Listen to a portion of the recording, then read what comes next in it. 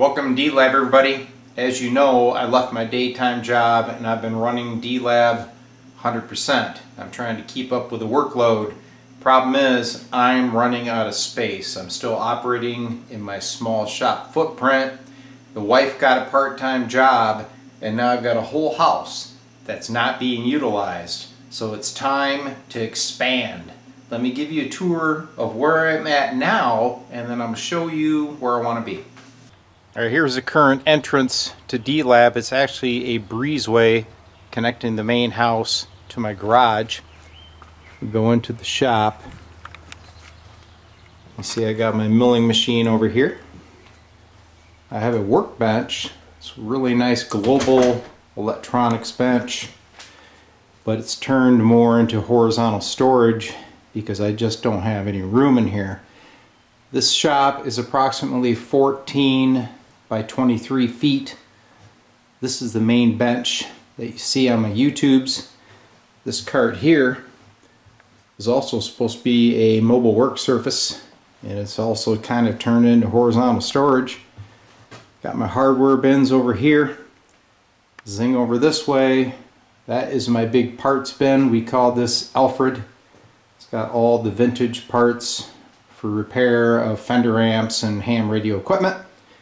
Over there is the most important, the beer fridge. Okay.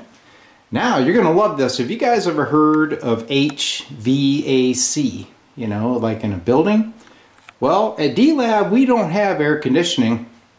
So what I do when things get bad is I hook up what's called HBAC. That'd be hillbilly AC. Put a little cardboard in the doorway going to the garage, jam an AC unit down there. It actually does a great job. So here's the deal, guys. I'm really getting crammed. I do a big shuffle here in the lab. I try to move equipment from this bench over to this bench, and it's really becoming a problem. It's more of a tripping hazard. It's just not a good deal. So I plan to leave the main bench here, but the master plan would be to come through, going into this family room, which measures about 24 by 24 feet, but it needs some upgrades. So let me show you what my plan is. Alright, I'll just start here in the middle of the room. That is the entrance down to the basement and up to the kitchen. This cabinet in the corner used to be full of all kinds of D-Lab toys from my childhood. We've cleared that out. This cabinet is leaving.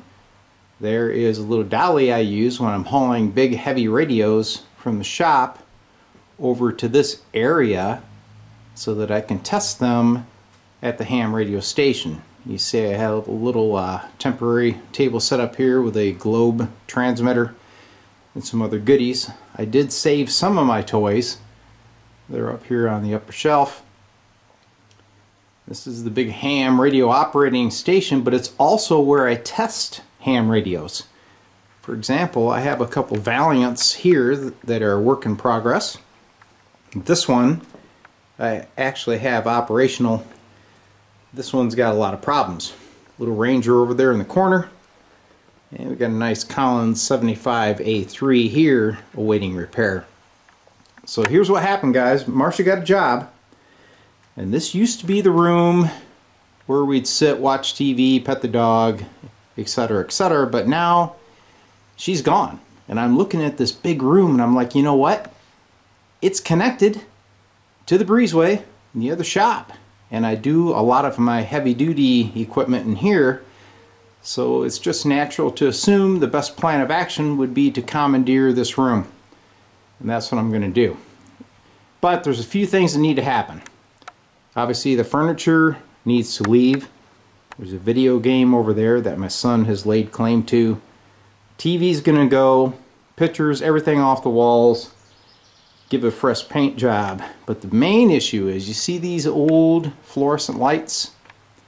I actually got those for free back in around 1995. They work okay, but what I really need is good lighting like I have here in the shop. These are Eaton industrial lights. I've got 6 of them in here, and they really light up the lab nicely.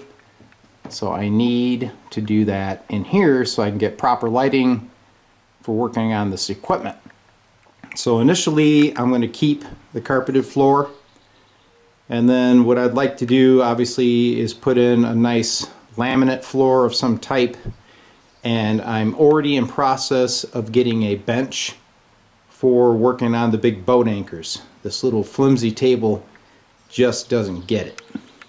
So I have a heavy-duty workbench coming from Global Industrial. I'm also going to have to purchase a lift cart because some of these transmitters are 200 to 300 pounds and I cannot afford to mess up my back. I'm not getting any younger here.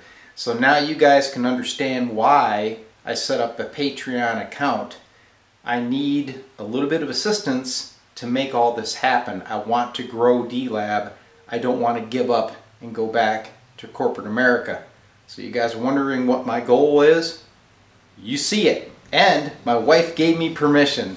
That's the hardest hurdle right there.